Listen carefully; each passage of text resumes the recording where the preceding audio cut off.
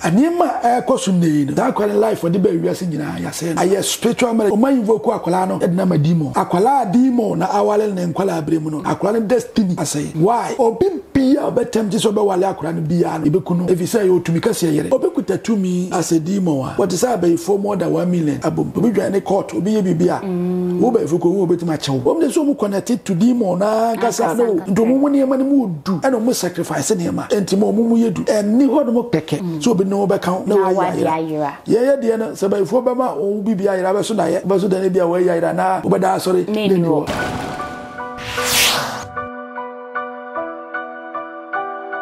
Over the weekend you who say video be circulate e was social media so na etwem say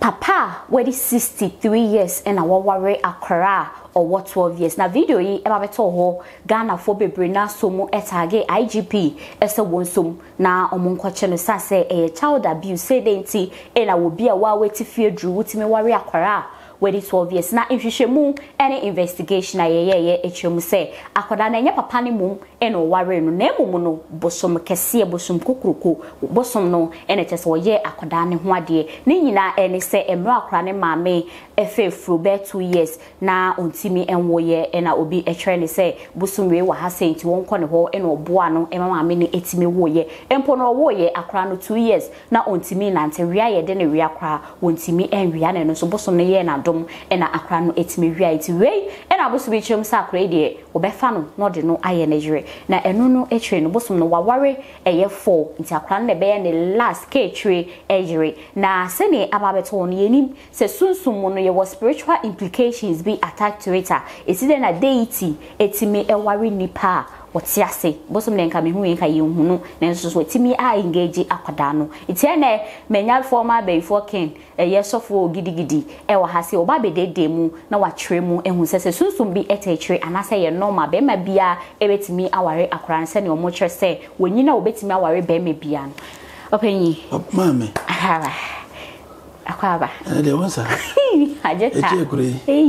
o ye fa nkasa da se wonso ho aye fe me chiatifo na hwefo nyina so omo nyina ajo so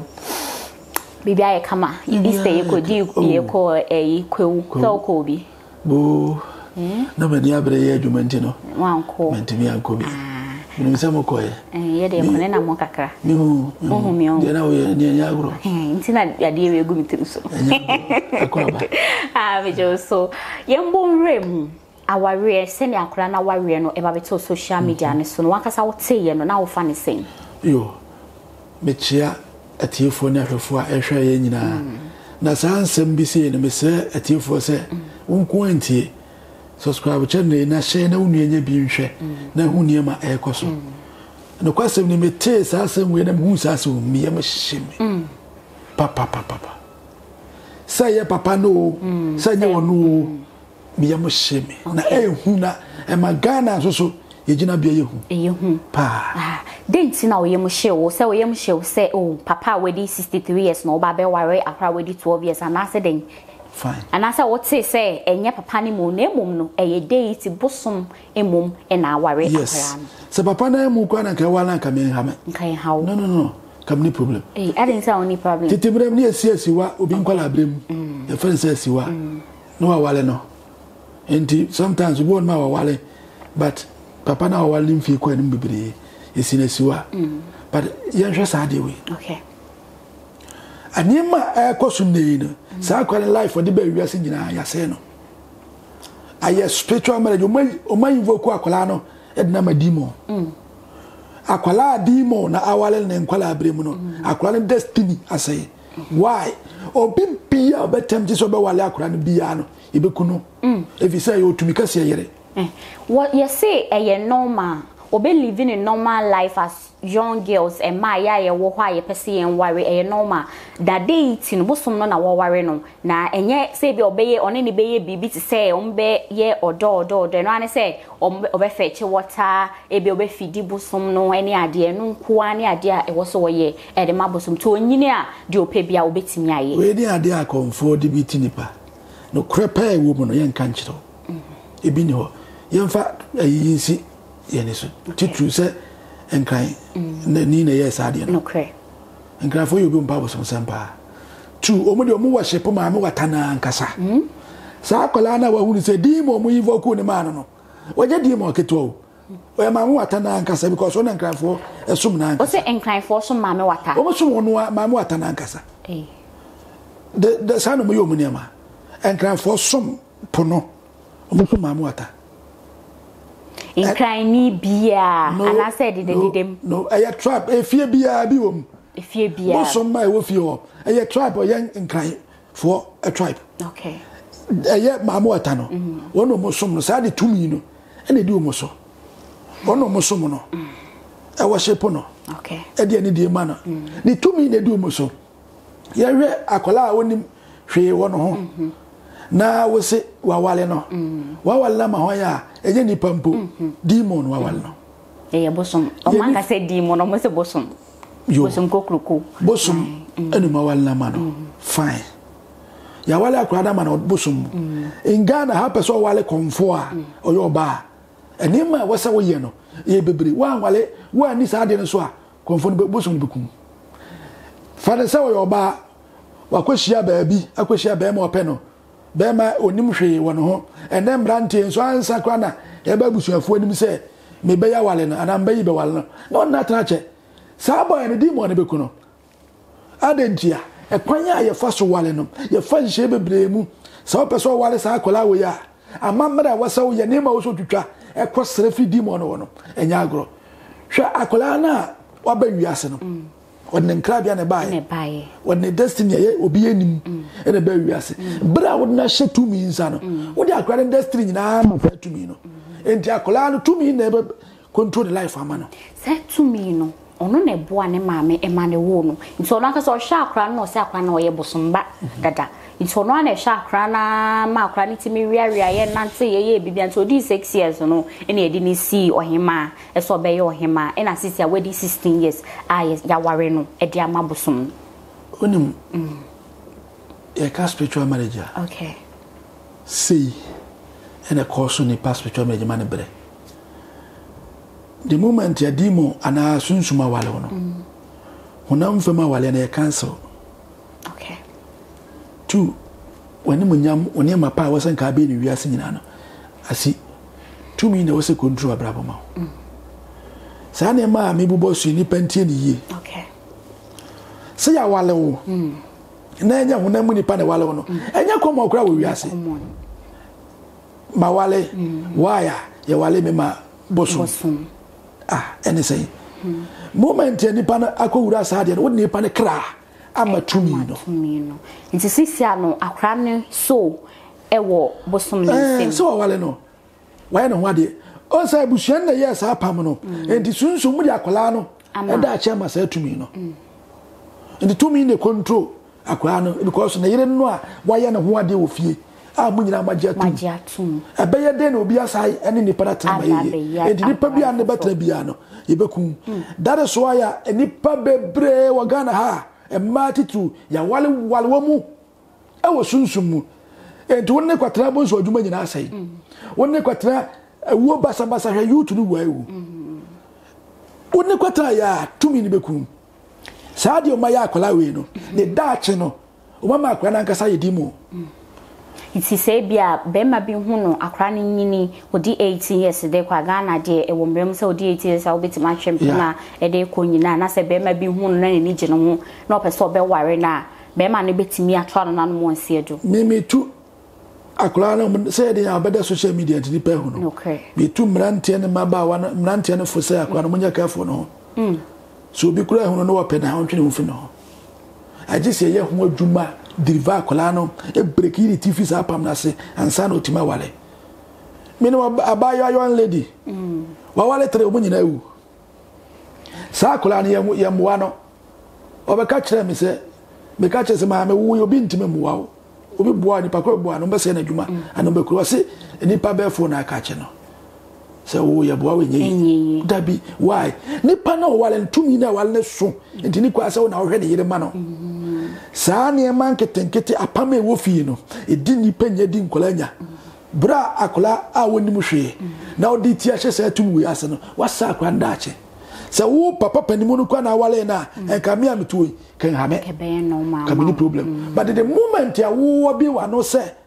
to me na wale akola no akola destiny akola ba ye dimo enye akola ne nkwanso na bosom na ware no wo ware e mafo kra ka ho ayese omo no omodi uti omo ye de ma bosom na ne se omo be konsuo omo be ye ne ma no omo afidi bosom no nti akola na ye last nti omo nso so a bosom na ware omo dada no yese omo ma ye frifri omo timi ware be me bi omo pe bia but edru so so omo be fidi na omo timi ba be opa mo ye hwe mo abra bo mo sate say me say sa ma no mu bia ye dimo demon say e was to me no e manifest fa mu ni pepia wale tie to me sa wale wa titru bosom me to say bosom wale me a me ntimi nkokom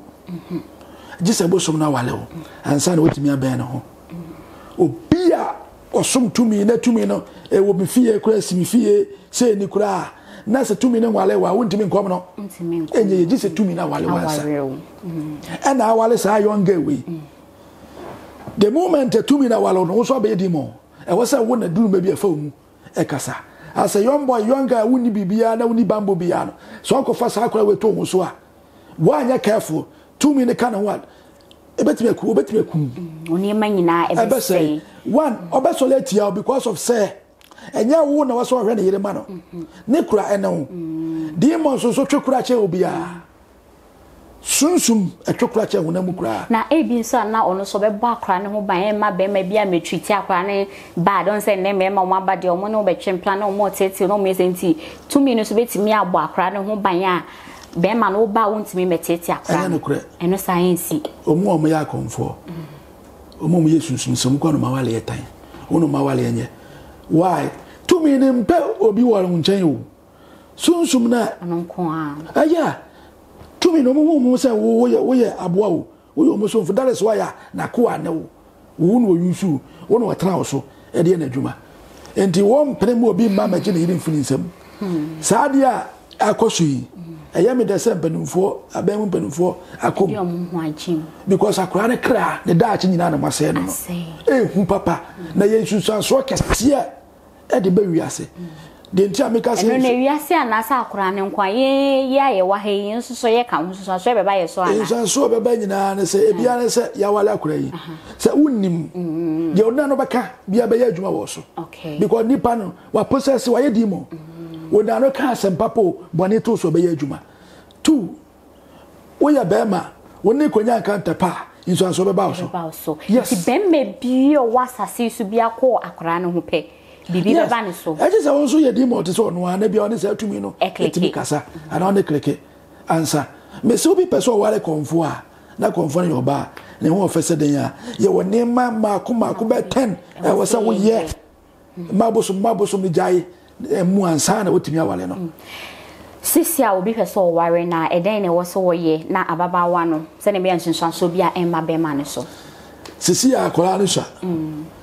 enti na wale asem dia ye mfanto wo ne yanyu na akola ne da acha okay de na akola ne be wiase so be ye because enega na ha na yo no sa ne man kwa yesuro akola ya wale wa ma bosom wo be pa aduma akola ye mfama e yesuro akola ye sei ne na fufo ne na fafo no kura mu no akola e be yi no e we de mu hwe ne yo we de bosom yire no enti obi kwa ne di nkoma na obi ne ye bibia na osuro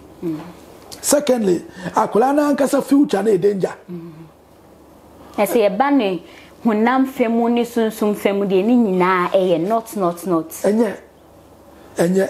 enye me se penine mu papa na se o wale na ka me bi to matibida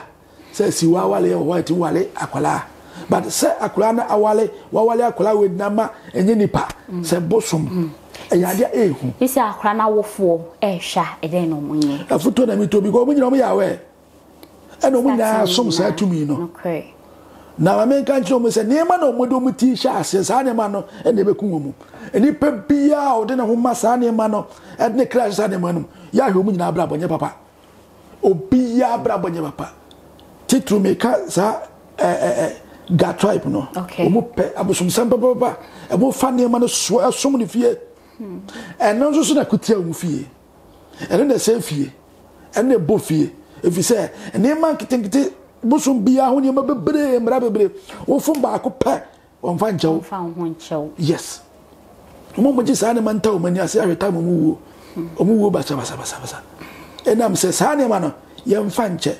akola na amaye ni sei no maye akora ne di mo masa akora ndache evise ba ya aka no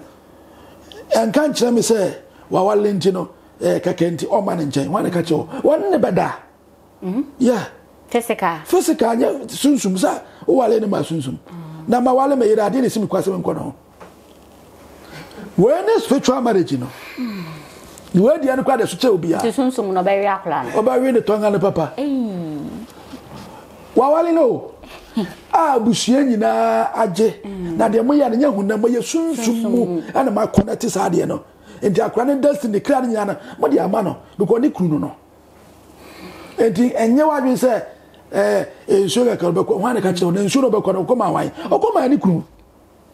enti ne kunu asade enti tia o te wende yi no o ya walefo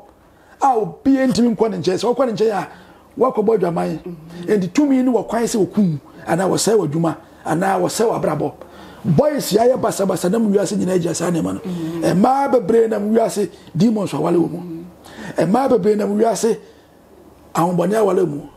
enti sa wo kofa no a wafo bi yire asofo to sa problem de bia ehu oba re gina wo fefefe de opa bia ge ni wo bi no omusa hwe but the was so good chire because again na mo anya obia ekeke oyobire enti hu obire keke na akopɛ no we ni ade a ehu a ekunipa eye spiritual marriage na kwaya fa so saa de ma wo nyina sha ase no ejira nei kwaya fa tu ana mo so ehu ge de se no ho fe no obusa chire enya ade akwa ge ni fie so ko wala busuafo be pere because wa ware nti se be me bia kra ka so wo kwa ne ho pe ebusuafo ne alawo no pere wa wale ampan so wale mama kan so obi a wa wale bia ne kru wa kwan so ko ne nchen di mo no awale no enti wo untimi wale man yeye hwe boys bebre evi ni bebre wa won wale ye no ye okay o wale pede djuma nyina sai ebi timbo wani ma na wo yire kura ho o wale ye na why ubekom no waje obire uma biba ma biba what the same thing on the abusuani nyina na wale ge no indi ko mu ye san ka ge na wale wanya me masam kwa to kwa da discover ampa ge no shu obi boy ni so hu sa ge ni wo bi ni nsam obi ge no wo fe no wagina so awale no wale ni bibia sai wado ge no kwa da ho a otisi abonte a bi 3 days no mai okoya djuma why tumi na control no wontimi nsi ni kwan enti wontimi nka ge ni nche because of say enya wo kwa odia ebusuani nyina dia wo ye o ma wale mu wale ni mafie ni nyina bosom no enti ebusuani nyina na wale no enti wo nipa baako no wontimi ma wale no nka ni nche dabida enti bra wale akola no o da kwa nam no oba ne nchen na me ma wale me bo obi nchen wo sa ba ye de o no hwe subi wo wiase okay na sa di mo no oba wo nchen a oba bi won mo to won ma o se na mi mfilise no obi akasa and you see a friend moon swings who mood and it miss swing it ekoto bad mood activated obi a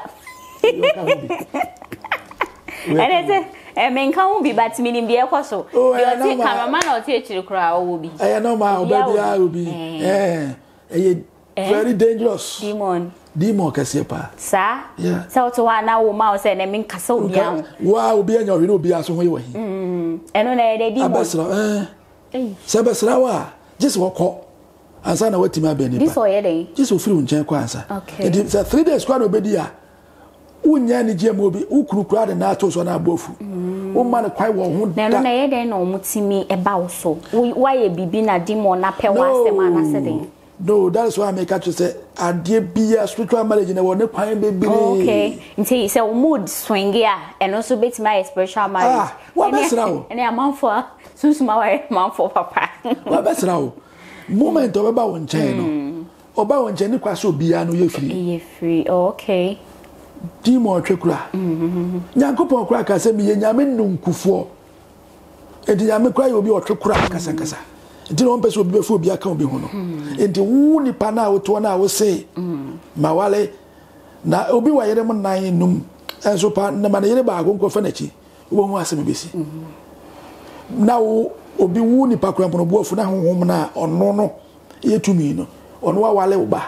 na wo se obetumi awale enya no kure omo nka na kure nche no omo nsane akura no mfiri se anko aso no mdi akura na hyemu na akura ne daache eye danger yes yeah okay we no ye fe no ensi ho kakwa na ye mbomra kaso a na nsin ya ye wo hwa na eti news bi sa manfo be ma yirejira ene wo de ehwe wudi kema ba se vanish na ajira eno no menti ase sanse wo wudi kan akobe ye mu da no tama na ye be ifo no na motai jeje amanfo dia na se ye die echi mu kakwa me da se we enya ba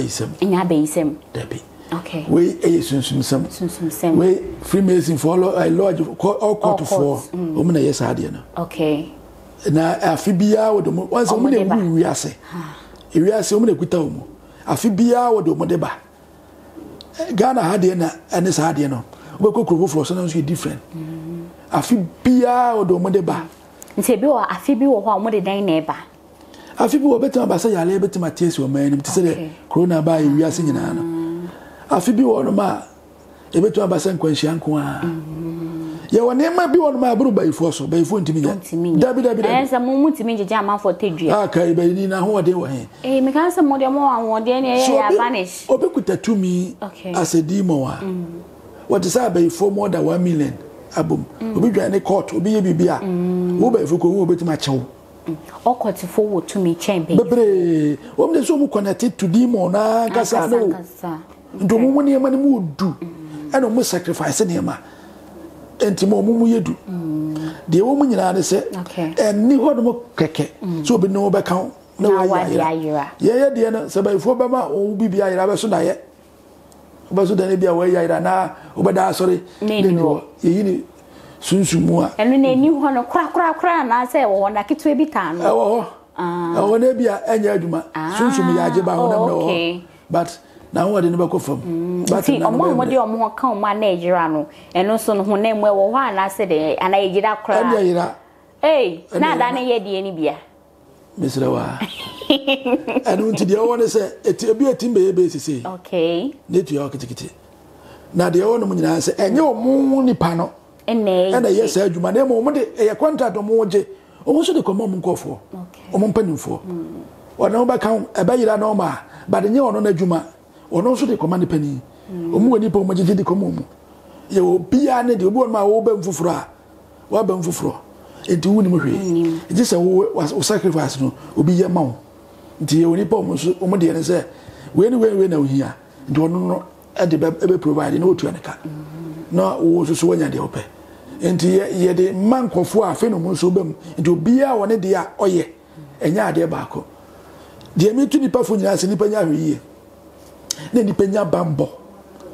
wo ho ama okra anya bambo nya sa obi be ku ato atwene every day mi be ma no ka se wiase ma yati ehu yie de ne ye nam sunsumu de woni sere ko ba no de woni trim no we don't know de ehu ni se me na ujira ye ka se de o ma adwemu no onim enti no nti na wo se ni pa hwe ne hu yie na opetumi a ebe protect wo na yi ukra every time petu wo ne ma basa e koso ne ade bia betene Ghana ha bia no enya na sesam ebi anto ntina wo nyini se wo ba se wo nyini ye no nchese ni ho ho ba wo na wo nyini ye no nchese ni ho enu nti betimi ato ma yeye sa ato nua betimi ato wo de ne se bamba na wasa ope wone obusuya no fie sometimes obu akura wo problem wo fie na yi wo fie wo aka sa fie na yi wo di ahyetu mi ne sa ti sa abaya idi e wono ni fie fo na awale na masa di mo na nkasa enti se na bra bo bebo no wiase nyina no tumi na ebebo ama no nsusa so bi ebebe bia so ebeka ebusuafo yeah ana mo nso gitum o mo nyina so eni je se wakọ wura sa de bibide kwa bo mpa se ne bakwa ba se bi e ya de ho amafo bebe ka se ye normal se bosom na waware ne dia na enye papa no na waware ne dia e normal thing for there ho normal ye wo wiase ye wale hunam nipa ye hu no physical but ye wale nipa ye hu no ebe da ye normal ama ye so wo yes akula na beda ne di mo because of yes wo se wonne nya nkanta osunsun mu wo se onne da huhum mu wo yes o ma akwa na be attract to ne na mfo no mu na because obi a onim no ope no botu oni asiri so no di mo no tibi kum wo tata na o tibi kum every for we no ye de enkomo no e de besi na enso so no me ma ye papa kasa kakwa o de nature kwan ene ne numbers e de ato ho e de ma ene ade a ono so timi eye me da se mi suro wi asimu okay mi suro ne ma e kwaso sisi e mu adofo no afia ye wo mu ne ma wo mu nye kura afia la shi ya okay ana sunsum fidie bebre wa afi mu obete de chen de wotie obohu ne ma bebre a wo nua be ka jo se eye normal won so tra se dwene ho a sunsum no enye normal enam se nipa na nte de wo kana sinti no saa na obeka mitufu se hweyie na pebambo na ewiase we na ho keke akonya ne nya ba fidie so na bia ye ka nsem ama watie bi enti wodie ne se obetu na mo na okra na nya bambo fi se wanye kafu no mata ba bia woduru se ne woni ho afa so bia ne ofisi ne so makeja sin duru ba bi bebre oduru ba bi kwa na obom pa se o se ko pese ya de ma omu but ni nyina ntimi an survive no enti hweyie okay one number anyway kwan my number that screen is no 0558 26 34 65 o screen is wa my number na was no okay so obi hia mwa bia mwa ben ni mwa ben na obiti di aboa no adofo o pese woni me hia okay adwumasem na enkwa yie awale wa hu spiritual marriage how spiritual marriage ni nyese bia sabe obi no bedanko a adwumasem promise and fail obreguo ene ma bebre hanipa titru akwantum fo wa akwantum abra no ba uhunu so frame ne ni sunsum nkomo me madwuma no me nya nkwala adwuma anti akola ni kwa so de fon frame me ye sunsum dwuma me ya anadwuma anadwuna me ye madwuma ndi frame yeah sunsum dwuma be na anadwo okay tumi bia na ho de bia pia anadwo enipa kra anadwuna pie abo bia na ni eden ne ho hu no opia anadwo awia ade bia ni afra ndi se wo ye nipa kra ho adwuma ye na anadwo okay gide won ti sunsum ase ya so na juda so mfre kra ye ho adwuma ba bia wo bia se ukuro mo no etwase e ko ho wote hen ye be ko akwa ye de wo se ye de amawo ama kwa na bie me number na go screen is no kuma se ya mi wa akra so me ho o fra me e bedi nkomo okay na mi sha all right daddy ready me da wase pebre e be say for ye de nkomo no e de be si ha se de wa so no wonti mon like mon share mon subscribe na mon jama gen channel no en fan to comment no ase o hima de pa enemy de be share bi